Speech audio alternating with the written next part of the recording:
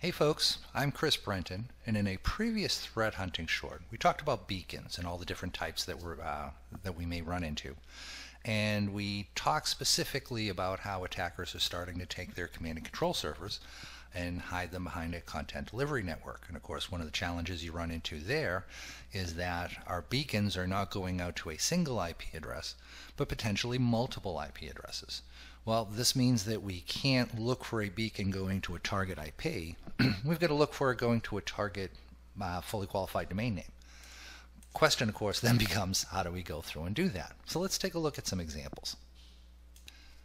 So I'm going to be working with Zeek in these examples. And one of the cool things about Zeek is that it records a bit of everything, right? Everything about our connections that are going by, we can go through and we can get a history of all that information.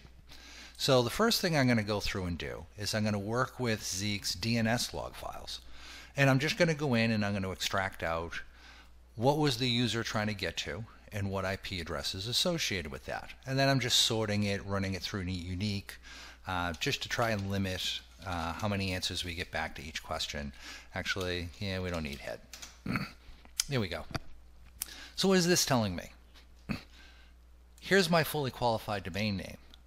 Here is all the IPv6 addresses that were associated with that. So if I had a beacon going out to multiple IP addresses, I could tie them all back to that same fully qualified domain name. Notice there's two entries here, or actually there's three, right? There's this one for repo.mongodb.org here and here.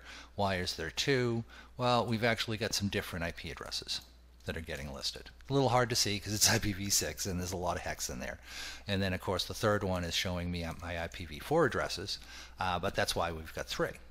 But I could have a beacon going out to multiple IP addresses here that all resolve back to repo.mongodb.org. And so long as I'm targeting the fully qualified domain name as opposed to just the IP address, I'm still going to be able to go in and get some valid beacon data.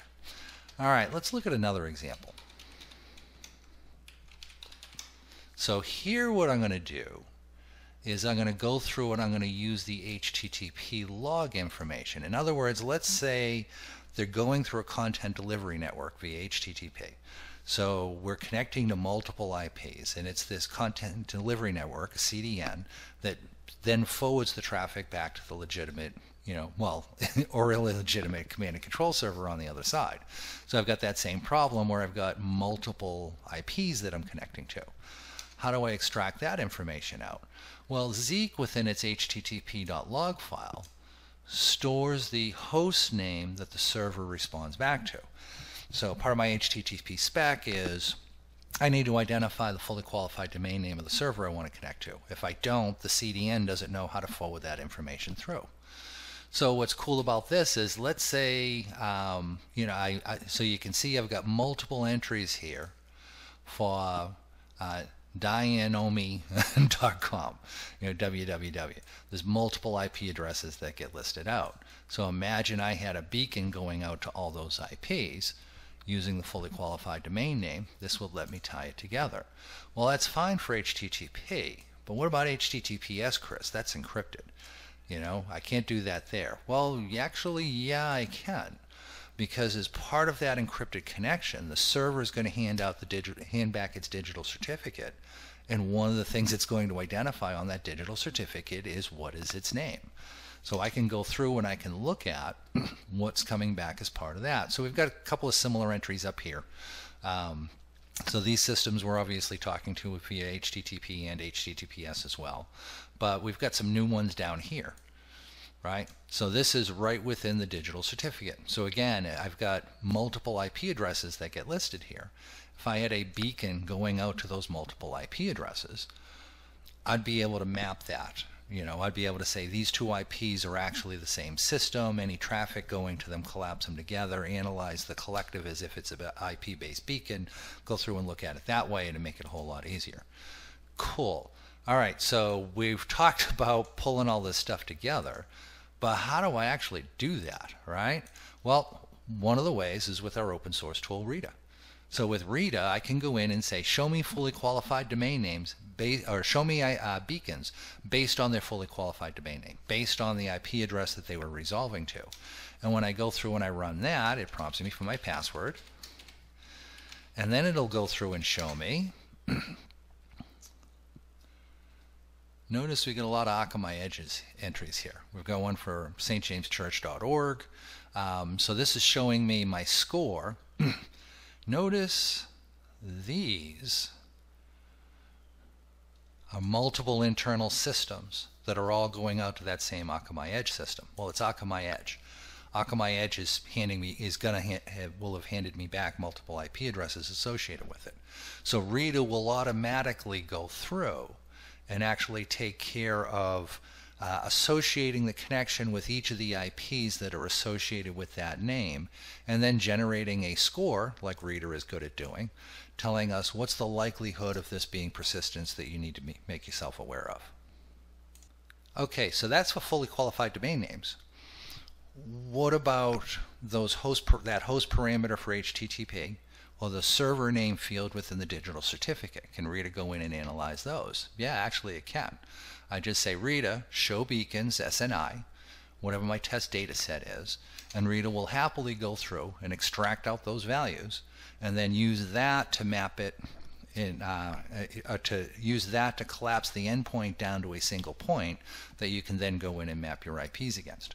So again, I've got my, so what do I need to do? You know, as a threat hunter, what do I need to do it differently for a fully qualified domain name versus doing it based on IP? And the answer really is nothing. Just run Rita against Zeek, same as you always have. And Rita is going to do what it always has. It's going to give you a score that you can then go in and take a look at to see, okay, is this something I need to pay attention to or not? Now, along with Rita, I could also do this with AC Hunter. So AC Hunter is our inexpensive commercial solution.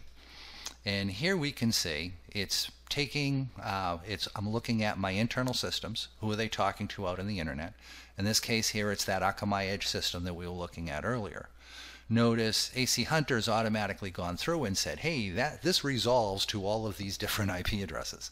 So when we see that server name within the application field, we'll go through and we'll map this out. Actually, in this case here, we're using the DNS records.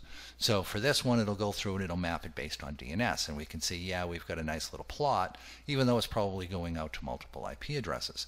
Now, if I want to do it based on the application layer, I can go in and I can take a look at it this way. So here we're looking at traffic going to, you know, content, cdn.content, blah, blah, blah, msn.com. So this is Microsoft traffic. It's HTTP based. Notice it had a bunch of IP addresses that resolved to that fully qualified domain name. So again, AC Hunter is just simply going through and saying, oh, hey, I see this host parameter in the HTTP data going to all these different IP addresses. I'm going to collapse those down to a single endpoint when I then go in and look at my beacon signal. So so this is showing 2 connections per hour. This may have been 1 connection to each IP address taking place, you know, but it still will collapse them all down together, which makes it a whole lot easier.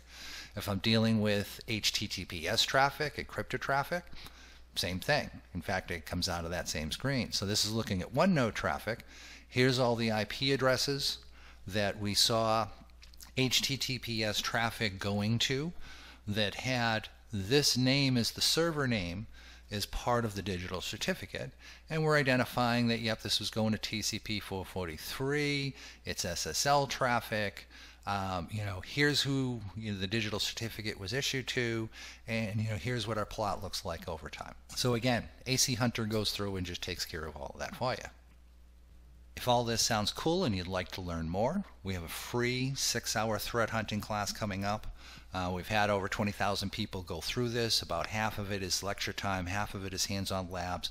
We've got a couple of virtual machines that you can download, and we start off kind of hand-holding. Hey, try this, hey, try that, and then we try to quickly kind of push you towards, hey, go in and solve this problem. We're trying to push you towards being able to be an effective threat hunter. Next class is October 4th. There's the link to go sign up for that training. Hope you found this content useful. I'll see you in the next video.